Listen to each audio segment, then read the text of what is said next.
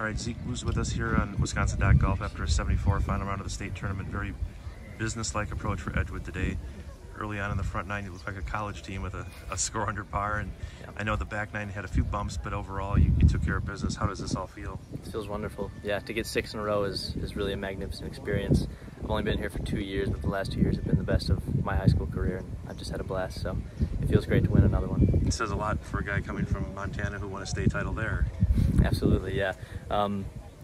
Golf in Wisconsin is certainly more difficult, and the competition is a lot more severe, but you know, to just keep the same level of play going and have the opportunity to compete at a higher level, even in the same level of high school golf, has just been a lot of fun. So I trust individually you feel better about the 2 days here this year than last year. Yes, yeah, a lot better. I had the first lesson of my life Saturday before the practice round. I was getting pretty desperate about my swing. It's been off for a good while, and just put those fixes into play and played much more consistently and better today. Who gave you the lesson? Derek Schnarr at Blackhawk. Wow. Yeah. Nice up and down here to finish off the round. I guess how big was that in your mind, and just kind of go out on that note? That was pretty huge. I'm the type of player who likes checking the leaderboard. I want to know where I'm at so that I have the opportunity to, try and rush for the top. And I knew I was needing a par there to stay tied third, and I wanted podium today. That was my goal. So that up and down was pretty huge. Yeah. And I had to ask you about hole 13. All right, you birdied that hole. I did. But Edgewood had a 6, 7, 8, and 9.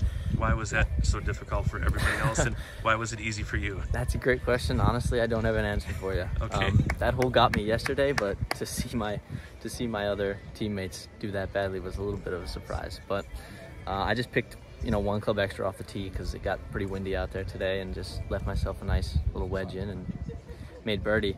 Everyone else just made a mess of it, but it happens. It happens. They played the rest of the round pretty well. So they did. What forward of you back this year? Were you confident in this team Yes. result? Yeah, the entire year we were looking forward to winning state, and we didn't want to wish it away, but we were pretty confident that it would happen if we all just stuck to our games and played consistently. So how does this feel? It feels wonderful. I'm excited. I'm happy.